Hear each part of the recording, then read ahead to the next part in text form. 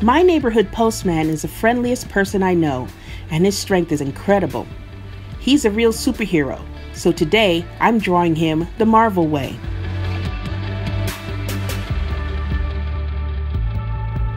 I'm Alitha Martinez, and I'm a comic book artist. I pencil and ink for Marvel, and once in a very rare while, I color. For over 20 years, I've drawn just about every Marvel character, from Black Panther to X-Men to Moon Girl and Devil Dinosaur.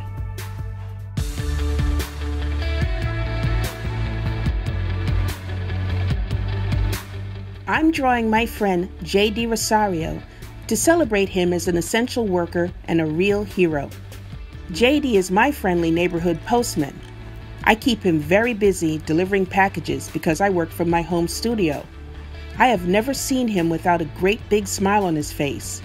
He always goes above and beyond to help, just like the old motto says, rain or shine. I bet the people down at the post office have 1,000,001 crazy stories. It really does seem like an issue of a comic book. Today's latest adventures of the postman.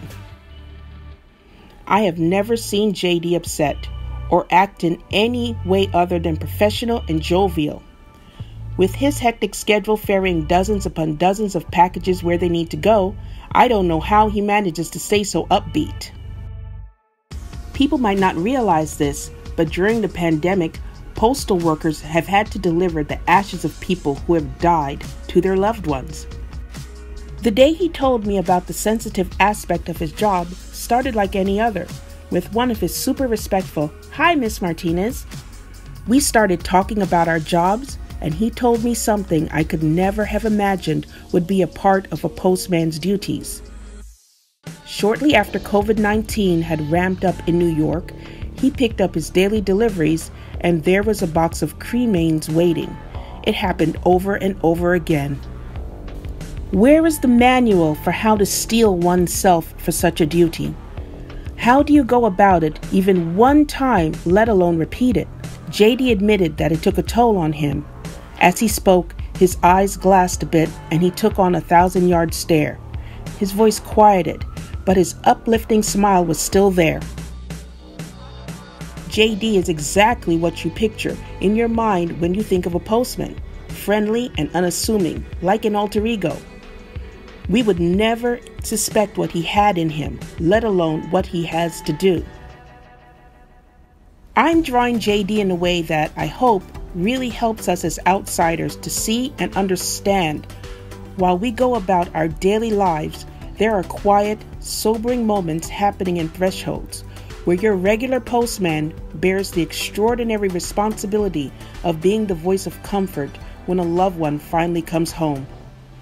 For the drawing, I tried to picture that moment at the door, when there are no smiles, just a solemn quiet. I used Postal colors on JayDee's costume, but I didn't have to change a thing about the man's countenance.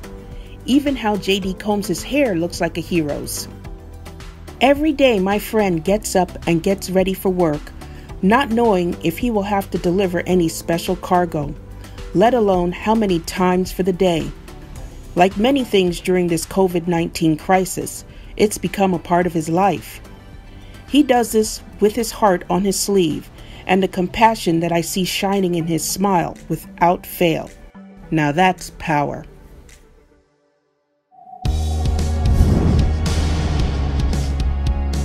During this pandemic, our essential workers have been asked, no required, to sacrifice for all of us, no matter what toll it takes on them, even if it ends up costing their lives.